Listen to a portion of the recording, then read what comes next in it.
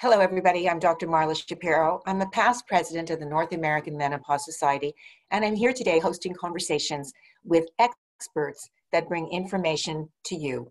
Our first guest is Dr. Petlin Batur. She did both her internal medicine residency and women's health subspecialty fellowship training at the Cleveland Clinic. She's been practicing there since 1998. Her areas of expertise include medically complex contraception, menopausal care, menstrual migraine, and sexual concerns. And after 15 years of balancing primary care and being a consultant in women's health practice, she's transitioned now to a purely women's health consultation practice.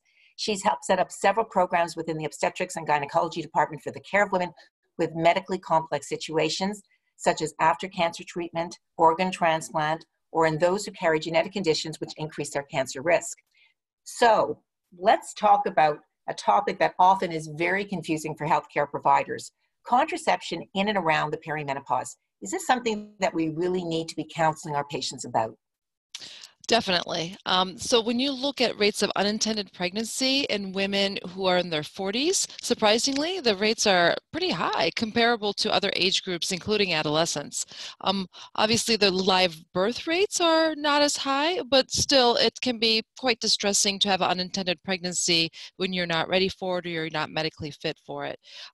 So I do like to start the conversation with, what would an unintended pregnancy mean to you? Would it be a blessing, or would this throw a curveball in your life, and would this be a detriment to the fetus's health or your health? So we have to always consider the possibility of pregnancy, including in the patients that we think oftentimes are not going to get pregnant. So in our menopause clinic, we'll see women after cancer where they had hypothalamic hypogonadism, or after they have a terrible renal disease, and then when they get their transplant, now they can ovulate. So all these women should be assumed to have a chance to have pregnancy, assumed to possibly get pregnant until proven otherwise.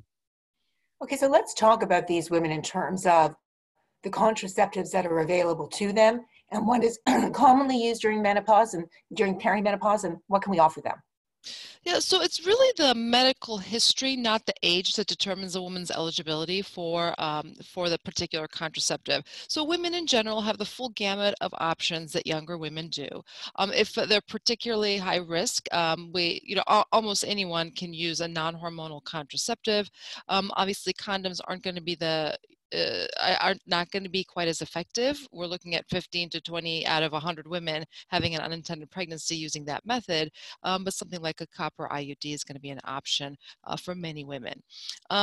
If you're needing bleeding control, progestin-only options can be very helpful. The very few contraindications to progestin-only methods, unless they have recently treated breast cancer, or they are on medications that might impact the metabolism. Many women can tolerate a progestin-only contraceptive.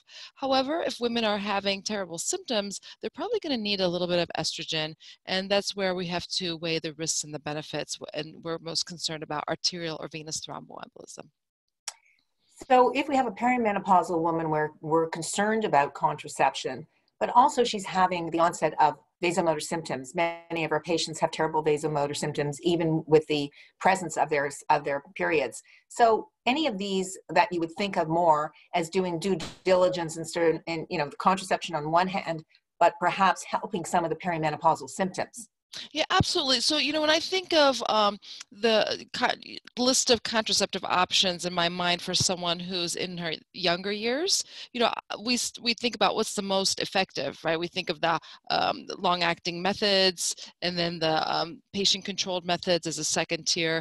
But in the 40s, I'm a lot less worried about how effective the contraceptive is. I'm more worried about, fitting the risks as well as the benefits. So the low-dose estrogen containing contraceptive is absolutely an option, and is going to be better for a woman who's having bad perimenopausal symptoms, which includes, like you said, the vasomotor symptoms, the sleep issues, mood concerns, but also hirsutism, loss of hair, acne, hair where you don't want it, and then menstrual migraines.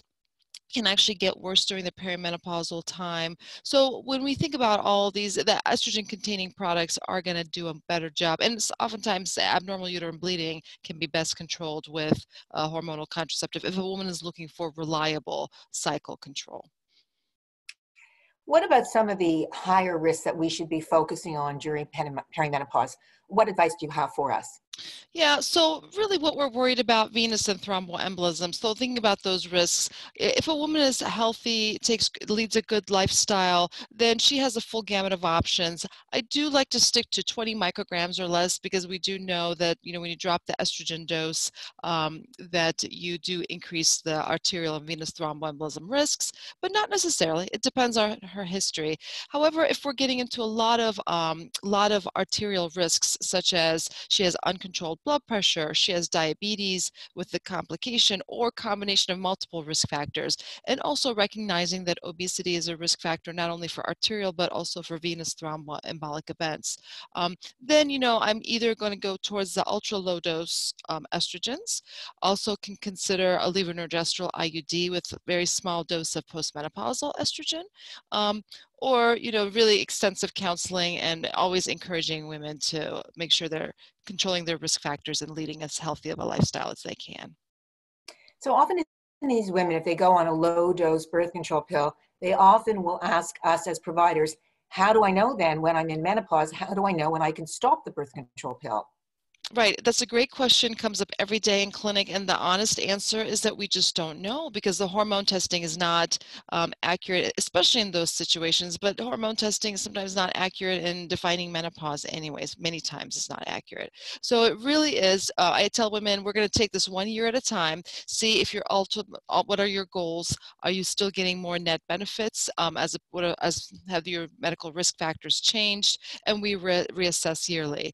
And really, if a woman is otherwise healthy, we can use birth control pills up until the mid-50s, around age 55, and then transition over to hormone replacement.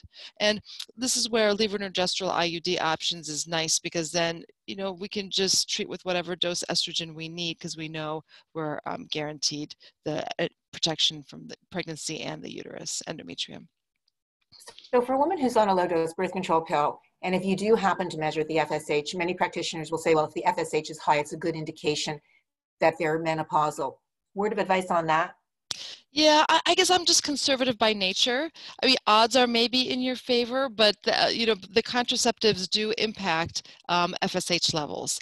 And in fact, now we have some good evidence that even levonorgestrel IUDs can impact the hypothalamic pituitary ovarian axis and the hormones. So once you've seen a few women told that they're in menopause and they become pregnant, late 40s, 51, it just makes you a little nervous. So I'm a little gun shy. So I always conservative. I always say all it takes is one egg and one sperm. So I That's do, okay. yeah. So I'm always a little hesitant to diagnose menopause based on labs. I always tell people menopause we're going to define as 1 year without periods in the absence of any hormones or medical conditions that's going to impact those periods. And I rely less on lab testing, especially if they're on a hormonal contraceptive. Such an important point. Before I let you go, any other takeaways for the audience that you would like to tell us? Yeah, I think the big takeaway from any contraceptive lecture or discussion is that the risks of an unintended pregnancy for a woman always outweigh or are always higher than the risks of a contraceptive. So we just want to keep that in mind. Of course, we want to use whatever is safest, but if she has an unintended pregnancy, not only is that sometimes an emotional stress if she's not ready for it, but also a physical stress on the body. And I think, before we go, just the concept that many women don't think that they're at risk for pregnancy, and often we may not bring it up, which may give them the impression that their impression is correct. So important to have this conversation with your patients, particularly, as you say, an unwanted pregnancy at this stage of the game could be devastating. Absolutely. Thank you so much for joining us today. Thank you.